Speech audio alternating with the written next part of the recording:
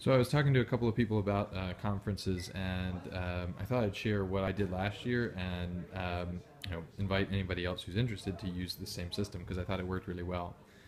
Basically, what I did here is I just took a sheet of paper and made a continuum. So over here, this is an area that I need to focus on changing and improving, up to this is a strength of mine.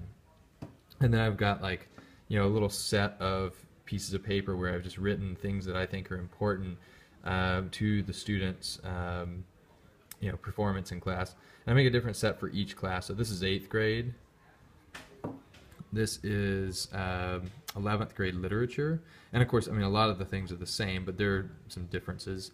And then for my 12th grade IB kids, basically they have a different chart. Theirs is, there's a time frame on the bottom from now to May 2015.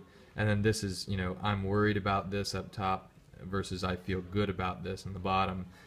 Because I feel like for most of the 12th graders, their biggest challenge is simply, figuring out where to best, spend time working.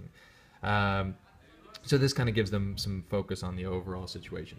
Anyway, by all means, if you like this idea, you can use it. Again, I thought it worked really well.